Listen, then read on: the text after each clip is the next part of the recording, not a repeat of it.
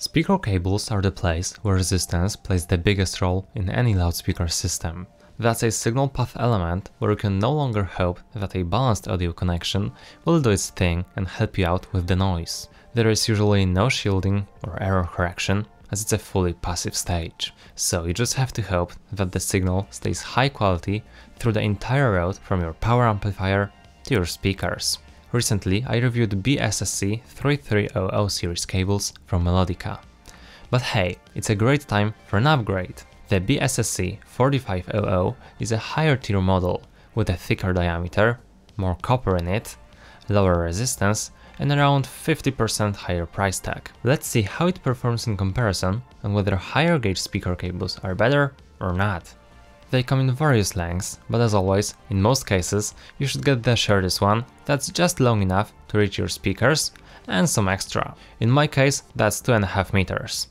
Well, actually, that's a bit too long and I would optimally aim for 2 meters, but that's what we are working with today. It's simply important not to go crazy and have many meters of unnecessary cable being looped somewhere for no good reason. It introduces unwanted resistance and other effects that are detrimental to good sound quality.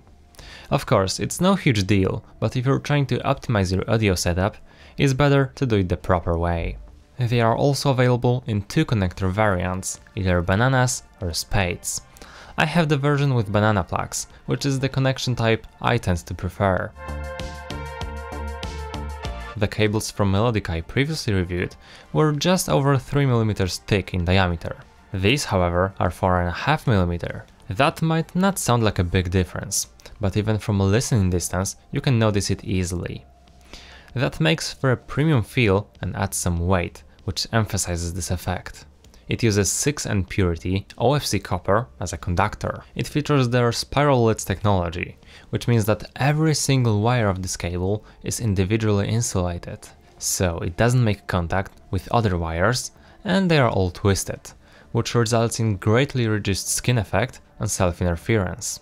The cable features triple dielectric insulation with LDPE, which makes it suitable for in-wall runs and safe for situations where the cable is in contact with any conductive material, which can easily happen in hi-fi systems. Additionally, the cable is terminated with solid grip technology, which involves tightly pressing the conductors, eliminating free spaces between them, which makes for a more efficient current transfer and lower losses in the places where there normally would be some air gaps, and as we all know, air is an insulator, not a conductor. Regarding conductors, lots of different diameters are used here, from thick base core that's 0.85 mm square and is made for lower frequencies, to lots of much thinner internal wires that are great for the highs. This cable is a combination of elements that result in being great for every single frequency range.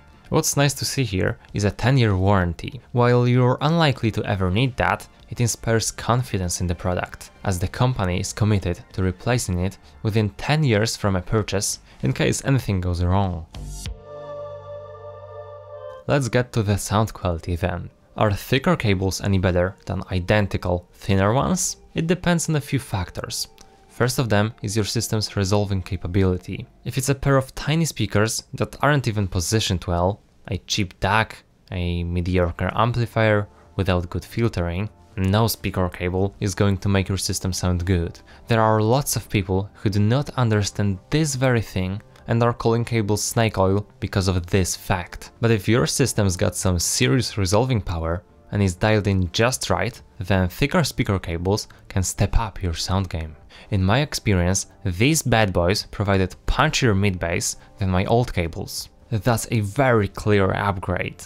Dynamic range is one of the main things that makes a system impressive. When your friends come in, you want them to be wowed by your system, to feel the impact of the music and discover details they have likely missed before. Another thing that happened was seemingly more space between instruments and vocals. They didn't get disconnected at all, simply less blended in with each other, which made it a bit easier to listen to. The sound also got a bit more neutral, ever so slightly warmer and a bit more lifelike. That is something I am mainly chasing in my system. Realism. Upgrading speaker cables brought me just that one step closer to achieving that.